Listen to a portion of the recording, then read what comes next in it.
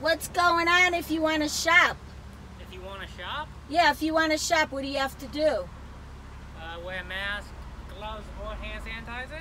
Yeah, anything else? One person per vehicle, so that's per car, and no children. One person per car, no children. This is Bantam Market. Okay, how's that? You cannot let children in the store. And they have a machine there with a fucking fumigator or something there. How ridiculous is this? Look at this. Oh my God, and they're taking a temperature. Oh my God, look at this, taking a temperature. Oh my good Lord. I can't believe it.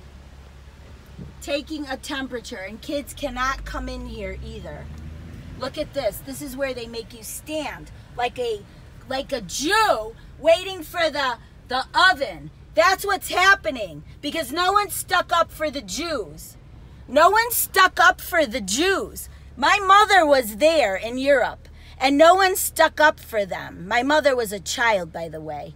And now look what's happening, huh?